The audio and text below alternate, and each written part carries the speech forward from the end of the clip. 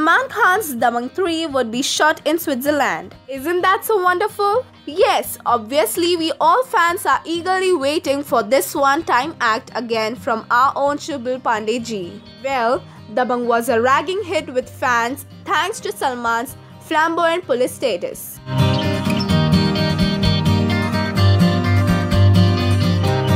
We now look forward to what Bhaijan is gonna do in the third sequel to this absolutely entertaining film. Sure, we have a lot to take back and more to enjoy. Salman meanwhile is busy with Tube Light, his next film with Kabir Khan, which is slated for an Eid release.